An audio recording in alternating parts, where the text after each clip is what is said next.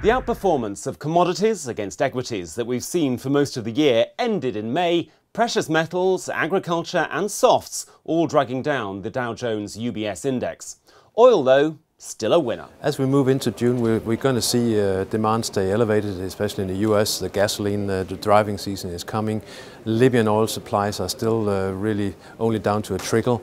Elsewhere, we're obviously seeing good support for WTI because speculative investors as well have been flocking back into oil. We've seen the net long just during the last week of May rise to a new record. So at the moment, speculative longs are bigger now than when we saw the Libyan war, when we had Arab Spring.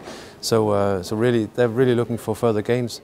Gold lost more than 3% in May. Silver's down too. What's going on? Well, just as we've seen equity markets put in a strong performance during May, this really has reduced the need for alternative investments in your portfolio, and obviously gold and silver has been suffering there. Also, there's been quite a bit of attention on palladium and platinum instead.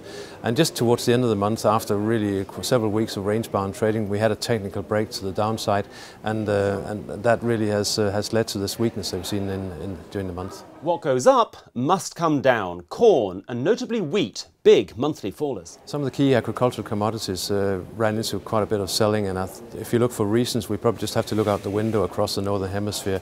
The spring has arrived. We had some good planting weather, so planting progress is going at a very good speed in the US. If you look elsewhere in Europe as well, it's going really well. So at the moment, the outlook for the wheat harvest and also to a certain extent corn harvest this autumn is looking basically for a bumper crop, and that's put the price under pressure.